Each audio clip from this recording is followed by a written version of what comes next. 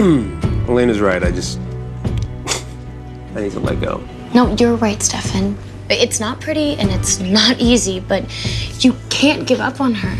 Caroline, she looked me in the eye and she told me to move on. She's lost. Okay, you and her, epic. Her and Damon, ugh, God. There's something wrong with her. Just promise me you won't stop looking for the cure. Klaus won't let me even if I wanted to. What does he care? He doesn't even want it. He wants to keep Elena human so that he can make more hybrids. He's gonna need them. Tyler's almost got all of them unsired.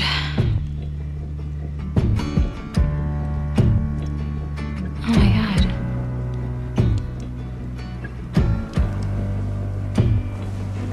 Oh my God.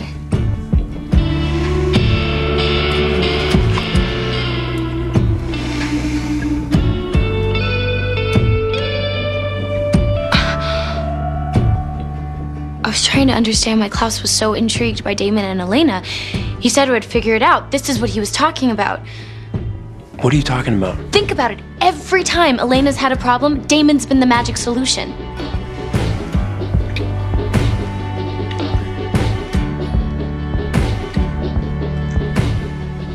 Today, Elena was worried about Jeremy. Who swoops in and tells her to relax? Damon, and she listens. When Elena started feeding, who said that she could only drink blood straight from the vein? Damon. And when she tried to drink from animals? She couldn't keep it down. And blood bags? Same thing.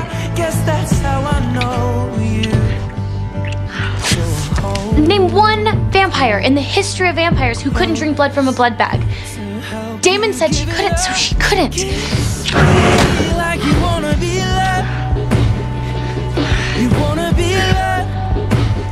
Damon likes the red dress. Elena likes the red dress. Damon says kill Connor. She kills Connor. What if it's possible?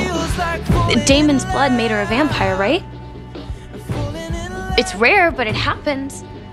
What if this is one of those times?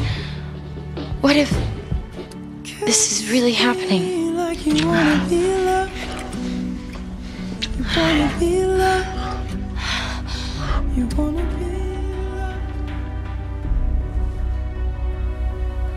Elena's sired to Damon.